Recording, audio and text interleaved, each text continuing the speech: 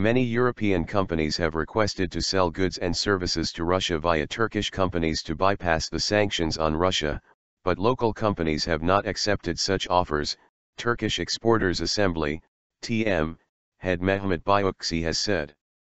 Many European companies want to continue to export to Russia, but they cannot do so due to the sanctions on Russia.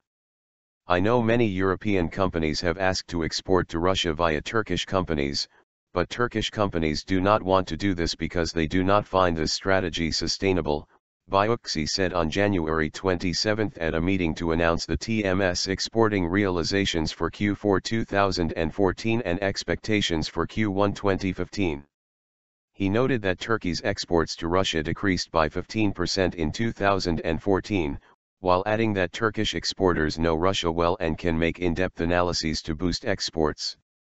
Russia has been one of the main target markets for Turkey's biggest exporters in the first quarter of 2015, along with the United States, Japan, and France, he said, adding that for smaller exporters Argentina, African countries, Iraq, and Iran were rising as popular markets. We especially need to find markets where we can sell our goods and services in the dollar, due to the recent changes in exchange rates, he said.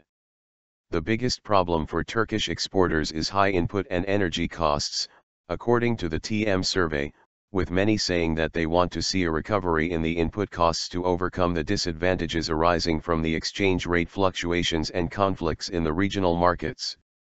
Some 38.6% of Turkish exporters said they expected an increase in exports in the first quarter of 2015, according to the survey.